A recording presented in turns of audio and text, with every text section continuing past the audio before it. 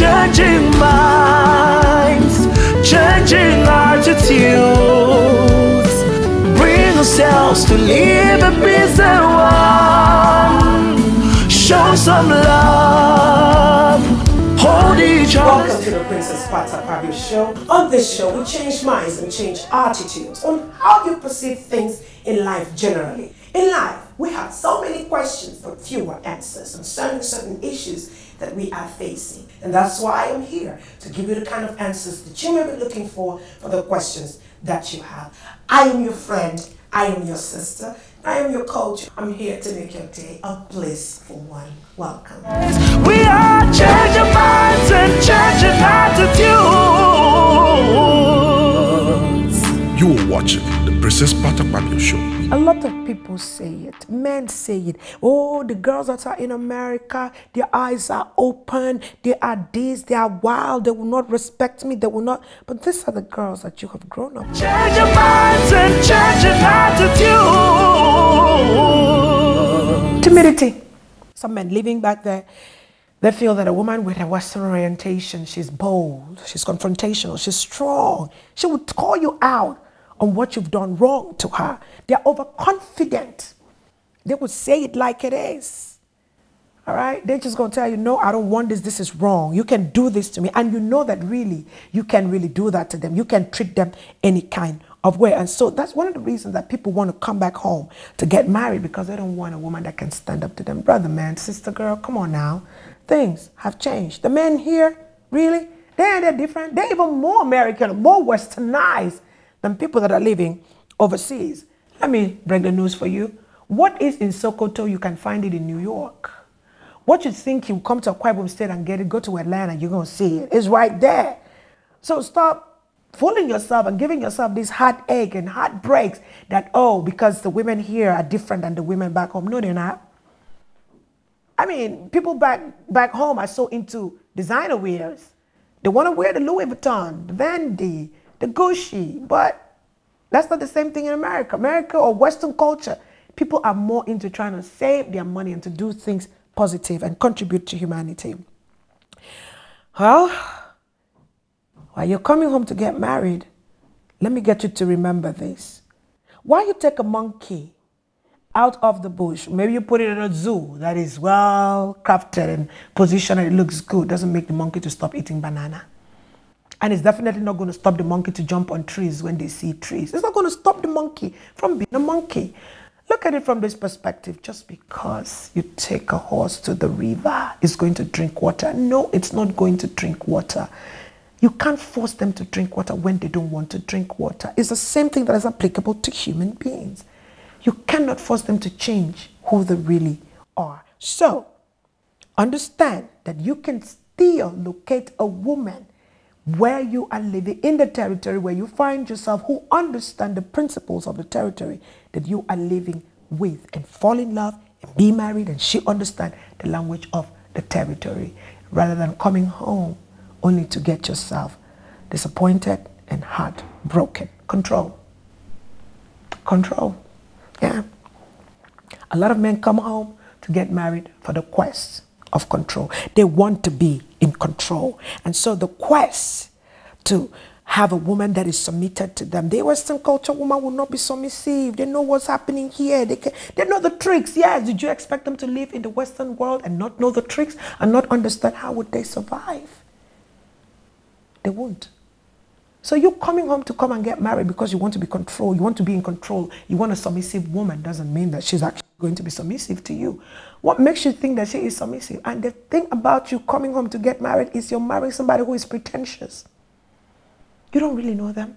They are fake. At the end of the day, you're going to marry somebody and take them to where you live, in whichever country you find yourself in the Western world. At the end of the day, you find out that they were actually not submissive. And then you end up back with your ex-girlfriend. You want them back. You want to have you back. I want you back, honey. I made a mistake. I shouldn't have never gone home to get married. I have heard it happen so many times to men who go home, get married, and at the end of the day, they find out that the woman they were expecting to be this submissive, loving, caring, sugar girl was fake. A few years ago in Atlanta, Hartsfield-Jackson International Airport, A man went home, got married, left his wife at home, and filed the papers and brought her into the United States, not knowing that this woman has been communicating with the ex-boyfriend who was living in America with no papers. Promised her heaven and earth and everything when she arrived in America. Matter of fact, the man flew in from the state that he was in to wait for her at the airport.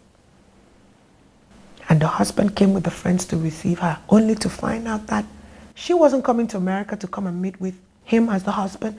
She was coming to America to meet the ex-boyfriend who left the shores of Nigeria in quest for greener pastures that he never found.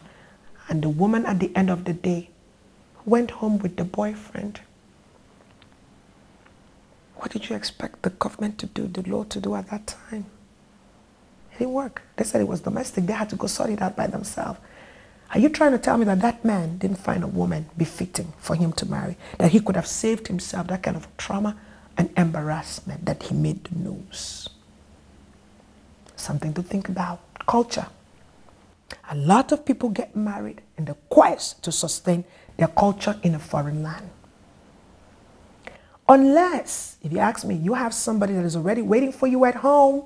You've been in communication, you've been writing, you've been talking, you've been emailing, WhatsApping, Facebooking, tweeting, Instagramming each other. You still got it together. I'm going to marry you. I want to marry you. She understands you, or he understands you, knows what's going on in that tradition, in that culture. Then you can go ahead and get married to that person back home. But if not, honey, marry the person that you know. Marry the person that you've met, that understands you, that knows where you are, and understand what happens where you are living in. If not, I tell you, you're setting up yourself for a big fall. You can still sustain your culture by marrying somebody from your own locality, from your own village, if that's what's going to make you happy, or from any other state in your home country that is living where you are living, rather than coming home to come and get married. I strongly believe that you can sustain culture with your children, especially if you're going to raise a family in that locality you find yourself. I believe that you can sustain culture if you marry a woman from your home country living in that locality. She speaks your language, and so definitely she will raise the children in a cultural way. Even if, she happens not to be from, or happens not to be, wasn't raised or groomed in the home culture, but her heritage is what it is. Trust me, I don't think the parents raised her without telling her what the culture implications are. So if you still marry a woman like that with home training, your children will be raised well and properly and well cultured. Do me a favor. A lot of us get married in the Western world and we don't bring our children home. Plan to bring your children home so that they can also experience your culture firsthand. Legacy.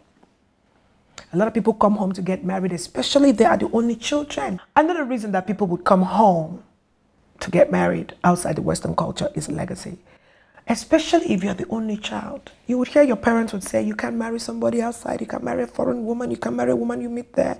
You have to come back home and get married. And sometimes these sons or daughters would find people that they would love to marry and have a blissful married life.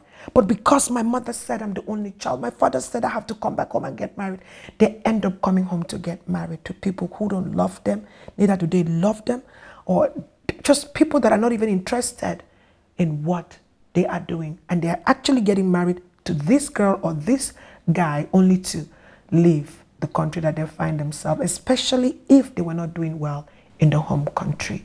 Trust me when I say you can still sustain legacy. You can still find somebody that loves you. You can still find somebody that cares. Successful marriages is not as a result of coming home to get married, but rather it is of divine direction.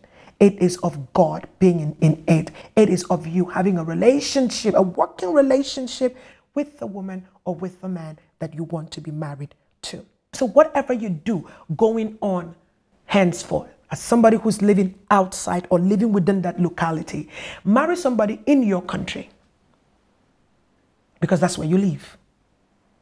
Marry somebody in America because you live in America and you understand the culture of America. And the person you're going to marry understands you, understands the understand the American culture, understand the Canadian culture, knows the German culture, understand the UK culture, understand the Italian culture. Marry these people so that you would enjoy marriage, because marriage was meant to be enjoyed. Marriage wasn't something that you just go in and you come out. And you notice that a lot of these women that we bring in, or men that we bring in from our home country, at the end of the day wants to divorce, want to file for a divorce. So you were just a means to an end. So they just actually use you to get to where you are going. One would ask me, do you really think that people would find love where they find themselves in their locality? Of course, so many people do find love. Yes, people do find love in that locality, in the country that they live in. Patience. It takes a lot of patience and not allowing your libido to lead you. Allow the quality that you have for yourself, the value that you have for yourself, to help you to find the man, to find a woman that will understand you and work with you to make it work. You don't have to come home to get married, especially if the person you're coming home to get married, it was recommended to you by somebody else. It's not a woman that you went to go look for on your own. Remember, he that findeth a wife, findeth a good thing, and obtaineth favor from the Lord. You are meant to find your wife. You're meant to go find her. Somebody's not recommending for you. I know you can do that. I know you can take a bold step to find, to be patient, to search, to get on your own. Not seeing people coming home to get married and they're using picture. I have seen so many things, man, in Nigeria, man. You're going to use a picture. On the day of the girl's wedding, the man is not there. And the girl doesn't even know this man. You marrying the picture. You're not marrying the man. A few years ago, I counseled a young woman who got married at 18 years old. And the man left her in this state called Akpabio State and was living in the United States. Left her for 10 years. So she waited for 10 years for a man who just came home, married her, left her here. No sex, no emotional fulfillment, nothing, no care. Was cheating on her night and day, sending her text messages, sending her pictures of what he's doing in America with different women. And what got me and broke my heart was the fact that the parents said it was not right for her to divorce the man. And so she should stay and wait for the man. 18 years plus 10 means she's 28 years old. A woman that is married for 10 years, no sexual consummation, on the grounds of desertion and abandonment. In the court of law, isn't that uncontested divorce? I'm just saying, 10 years of no consummation of marriage. And pastors were telling her she had to be married. She had to wait for the husband. Wait for a husband who is cheating. Wait for a husband who is so callous, sending her messages that other women are sending to him, or pictures of nudity of different women that he's been with. What kind of sensible man does a thing like that to a young teenager that he married and abandoned in Nigeria for 10 good years? Thank God for God. Thank God for people who were preaching the gospel for real. And finally, she filed for the divorce. And the court actually did grant her the divorce. Can I shock you?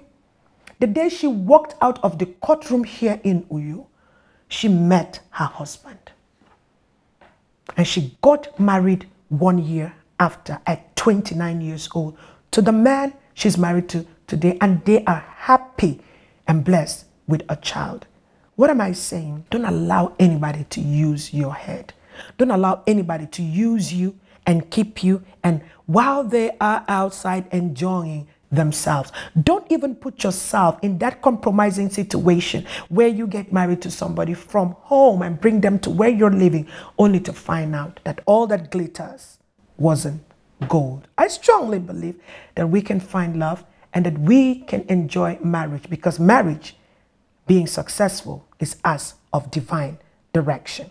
Now, after all is said and done, just because your friend came home and got married and took the friend to the country in which he lives or she lives, doesn't mean that yours will work out. Whatever you do, remember that you owe yourself a right to happiness and fulfillment, and that nobody on planet Earth can make you happy but yourself. Remember that successful marriages is as a result of divine direction. It's not as a result of location. I leave you on this note. Marriage is not a dress rehearsal. It is a reality show. And that is changing minds, changing attitudes. Until I come again on another episode, I am Princess Pat Akpabio. And as always, please do take care of yourself. Bye for now. Things are never what they seem to be. Changing minds, changing attitudes. Bring ourselves to live a peace and one. Changing minds, changing attitudes. Bring ourselves to live a peace and one. Show some love, hold each other's hands. In confidence we'll make the world a better place. We are changing minds and changing attitudes. You are watching the Princess Pat Akpabio Show.